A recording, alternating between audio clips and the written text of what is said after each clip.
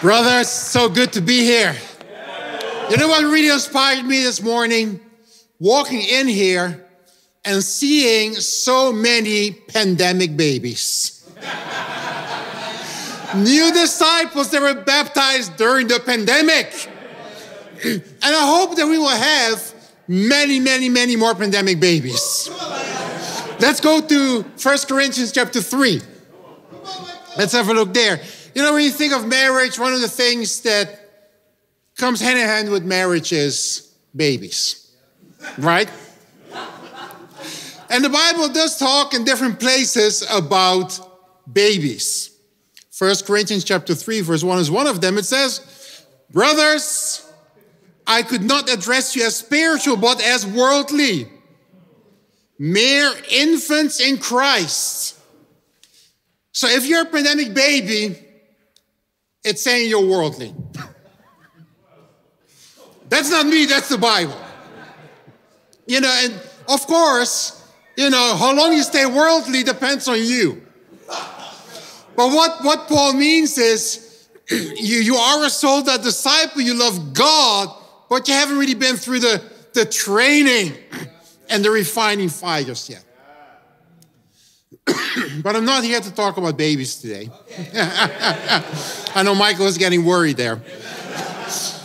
I want to extend this a little bit to marriage. If you're a newly married man, we could say, by definition, you may have a worldly marriage. Now, I'm glad I'm a big guy, so guys like Samuel and Luke and Paul Busari cannot attack me after I'm done speaking here. But because when you're newly married, you're going to have challenges you've never had before. You're going to have a calling that you have never had before. One of the first brothers that came to me when I walked in, it was Daniel. He said, Michael, bro, you're so much bigger than you are on Zoom. I said, yeah, I think you're right about that. But you know, there's no one that knows you better than your wife.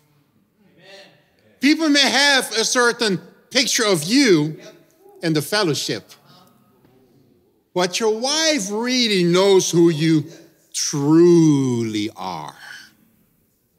I want us to go to John chapter 12. And forgive my coughing here because, you know, as Jesus said, the spirit is willing, but the body is weak, right? So, but that's a good place to be when you have to preach the word. So John chapter 12, Jesus here right before he's about to be crucified, and he says in verse 32, but I, when I am lifted from the earth, will draw all men to myself. See, what draws people to Jesus? It's not apologetics. It is through inspiration, through sacrifice, through being a godly man. And so marriage is not a call to comfort or pleasure.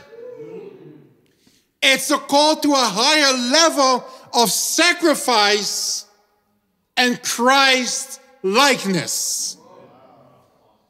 The amazing thing about marriage is you can outshine the world so easily. Yes. Now, if you're a campus student, that's awesome. I used to be one, as you can see, long time ago.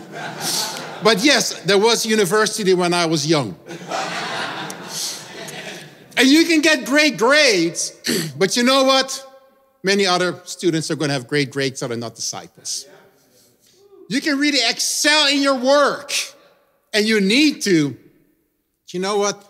Plenty of non-disciples give their heart to excel in their work. But marriage is different. Marriage is an institution from God. And it will only work if you do it God's way. And so for all of us who are married, We should outshine the world. We need to shine more brightly than anyone else in the church. But yet, when we think of the married people in the church, we do not think about those that really increase the brightness of the church. We think that those are the campus guys. Those are the singles who have more time. But it should not be like that at all. Far, far from that. See, from the moment you get married, eventually as your marriage develops, you're going to be partners in the gospel with your wife, or you're going to be partners in sin with your wife. The choice really is yours. I want us to go to Ephesians chapter 5, verse 25 here. And I want us to get practical. But first of all, I really want to persuade you, and I want you to be convinced, if you are married, you should be shining all the more brightly. You should be shining all the more brightly. If you think, as a single brother, that it's hard to live in a brother's household and to wake up and see all your fellow brothers in all their morning glory, unshaven, not having brushed their teeth, and I won't go into more details because Chris Worth asked me not to do that. If you think that is a challenge, and you say, man, I cannot wait to get married, man, you are in for a sad surprise. You do not know what is awaiting you when you're married and you have a wife who's counting on you to meet her emotional needs. Your wife, who you cannot go away from.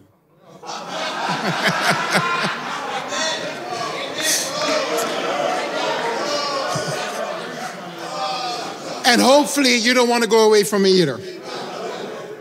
Your wife, who is far more talkative than any of your roommates at the moment. If you think you have a talkative roommate, bro, you are not ready to get married yet. You've got to shelve it. Get used to your roommates, and now you can get married. Oh, thank you. After you find someone, of course, to marry. So let's get real practical here. Ephesians chapter 5.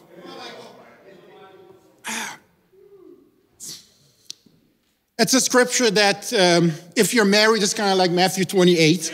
You know, when they tell you to go to Ephesians 5, you know what's coming. But yet it needs to be preached because it's not being done. Right? The scriptures that I use more often are actually a reflection of what we do the least and need to do the most. I've been discipled more in my last 8 years coming to London than the 22 years before that. And, you know, after a while, I would just get so upset when Michael would say, go to this and this scripture. Again, and again, and again. And for me, those were about leading my wife and being the father that I need to be. And, you know, the good thing is, it only took me 7.5 years to get it, you know. So, if you feel convicted, believe me, there is hope for you. There's hope for you. But let's go to the Word of God. Ephesians 5:25. Husbands, love your wives, just as Christ loved the church and gave himself up for her, to make her holy, cleansing her by washing with the word.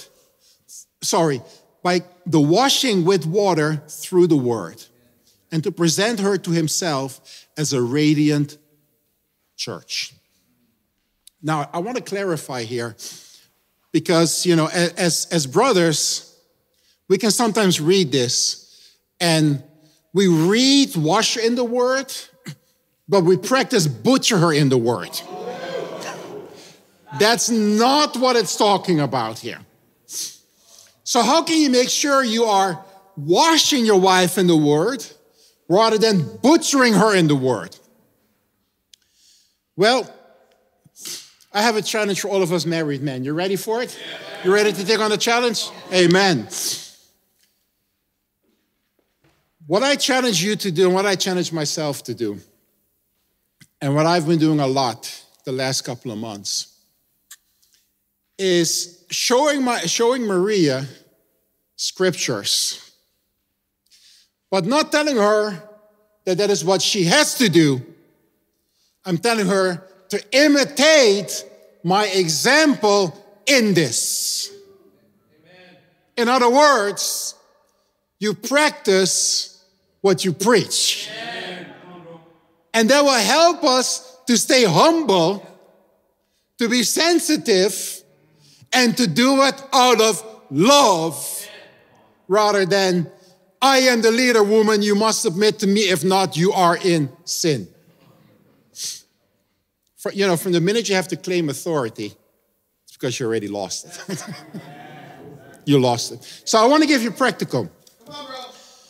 All of us marrieds spend 1 hour a day with our wives.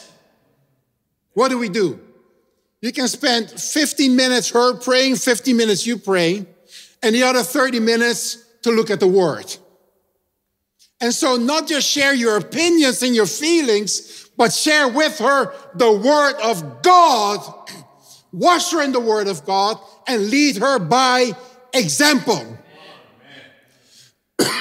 If you're in a full-time ministry, that's easy for you to do. If you're single, it's easy for you to do.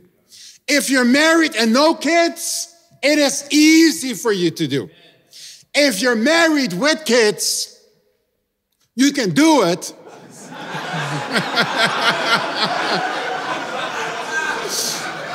Now, if you're married with kids and not in the full-time ministry and you have 3 studies in one day, it becomes a bit more challenging. But I do believe that the issue with the marriage is not having too many studies, but not enough studies.